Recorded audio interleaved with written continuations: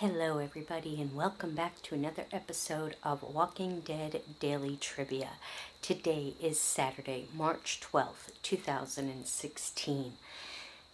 Boy, was that a close one. I just made it into this covered porch here before this herd of walkers came through. Wow. Let's get to those questions, shall we?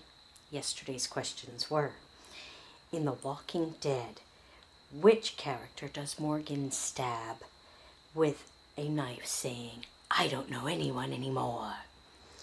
A, T-Dog, B, Ed, or C, Rick? And the answer was C, Rick. Question number 2. What is the title of the episode in Rick is first reunited with his family in The Walking Dead? A, Tell It to the Frogs, B, Days Gone By, or C, What Lies Ahead? And the answer is A, Tell It to the Frogs. And there's a little factoid on this card. Tell It to the Frogs is the 3rd episode from the 1st season of The Walking Dead. Yep, that's what we all needed to know, right? And we had 9 players on to this one, and we had 7 people correct. Our top 5 are, in 5th place, Tammy Alexander. 4th place, Terry Johnson. 3rd place, Atheist Psychonaut. 2nd place, Selena G. Love 487, also known as Brian.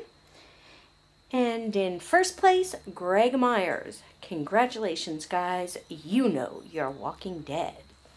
And our questions for tonight are, question number 1. What does the governor do when Lily brings him Megan's body?